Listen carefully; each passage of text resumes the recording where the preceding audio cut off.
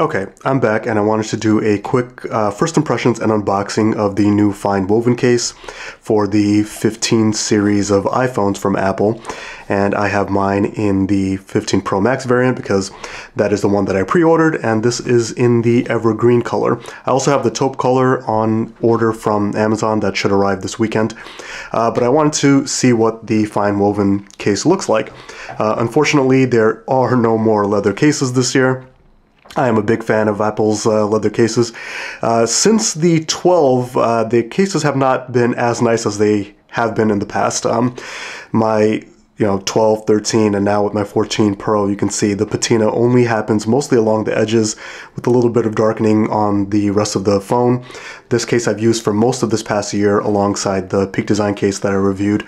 I'll leave links to both of these in the description. The Peak Design case I've used for a few months also, and it still looks brand new to me. This is kind of low-key one of my favorite cases, and I'm looking forward to maybe getting that for the 15 series also. So unfortunately no more leather, but let's see what the FineWoven case looks like. And unfortunately I've already seen some YouTube videos. Let me do this off screen. I've already seen some YouTube videos. I kind of had to demolish the box to get it out of there, but showing that the durability of the FineWoven cases are not that great. In the box you get your usual papers and tings, and that's it. Pretty simple packaging. So this is the evergreen color. I will say the color is very nice. Apple's website, all of the colors, I feel like they look a little bit lighter than they actually do in person. Let me see if I bump up the exposure a bit over here. So it is a nice deep green color, and on first impression it does feel nice. The FineWoven material on the back has a soft kind of Alcantara, maybe kind of a suede, but not as fuzzy, but it does have kind of a soft fuzziness. The side material is a different material, so you can see there's a seam over there, and the side material is also kind of grippy with a little bit of texture, but it's not like a plastic or a TPU. So it's a pretty handsome case. My first impression actually is pretty good about the case. Let me see if I can come in a little bit closer to show the texture, if I can get that without it getting too blurry or blocked by a shadow. That is pretty nice, and when you see it off angle you can kind of see that it looks a little bit fuzzy, and it does feel good in the hand. It definitely does feel good in the hand. Here it is compared to the Peak Design in Sage. You can see kind of the color, and the Peak Design you can see is a little bit taller because they have a cutout on the bottom to be able to put a lanyard, so the bottom edge of the Peak Design case is a little bit thicker. Let's see how the dimensions compare to the 14 Pro Max leather case, because I know the new 15 Pro Max is a little bit shorter and narrower by like a millimeter. Right now in the hand I feel like I can kind of tell that this phone case is a little bit easier to grip. The first impression of the case is good. The side material has a little bit of texture and grippiness. The buttons look to be aluminum, and they are free floating, it looks like. Yep. So they should be really nice and clicky, especially this action button. I don't know if you can see, but it's kind of just floating in there, so it looks like it'll be nice and clicky. Same with the power button. The inside material is feels similar to the outside material, whereas in previous leather cases and the silicone cases they use kind of a felt lining on the inside.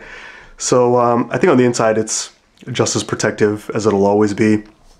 These cases of course are not super thick and military grade drop protection or anything like that. They're meant to be as slim as possible while offering protection. So first impressions are good for the case, but I have seen videos where they have shown that if you scratch the surface of this FineWoven, I'm not sure that I'll do it on mine. Maybe I'll do it up here or something. I kind of don't want to because the case looks so good out of the box on its own. But the FineWoven material will pick up scratches and not be able to wipe away, you know, so it might not patina as nicely as a leather. You can hear that there's a fine texture there. Same on the side. And I've also seen that the FineWoven material itself is pretty thin with the little backing underneath to add a little bit of cushion, which I can feel under my finger. The material depresses in ever so slightly. But that's a first look at the evergreen FineWoven case. Pretty handsome case. Of course, I don't have a phone to put it in yet. I have my iPhone 15 Pro on pre-order. The previous phone, looks like I can kind of slide it in there a little bit. No, that is definitely not going to go in. So the dimensions are just big enough. The change in dimension is just big enough that the cases won't be cross-compatible. But yeah, it is a nice case. It does feel nice in the hand, which is, like I said, one of my favorite things about the leather cases are how it feels organic and kind of warm in the hand compared to plastic and TPU cases. So in that sense, I think Apple did a good job. This FineWoven material on the back, this fabric, you know, mix of nylon and textiles, whatever it is, and the material on the side, which is not a TPU, it has a little bit of texture and a slight tackiness to it, a little bit of rubberiness to it. In the hand, that actually feels good.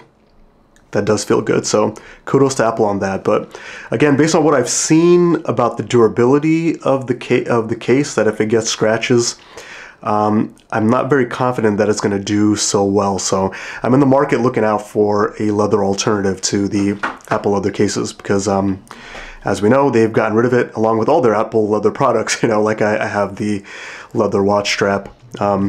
You know, as part of their climate initiative. You know, I'm not an expert in that field. A company of Apple's scale, of course, they make millions of phones and, you know, presumably millions of millions of leather cases. At that scale, if you reduce the amount of leather that you're using, does it have an impact on the climate? Possibly, but leather is also an organic material that's biodegradable. You know, if they're using textiles and plastics and, you know, synthetic materials here, I'm not sure if it's actually better for the environment, but be that as it may, this is what we have. And yeah, despite, you know, kind of me sounding negative on them not having leather cases anymore, I will say that the FineWoven case does feel good in the hand. It has a nice soft feeling, and I think that I would like using this case. And, you know, it might age well, who knows? I mean, we're going to have to wait and see, but there are some YouTube videos that you can check out, particularly Mobile Tech Reviews.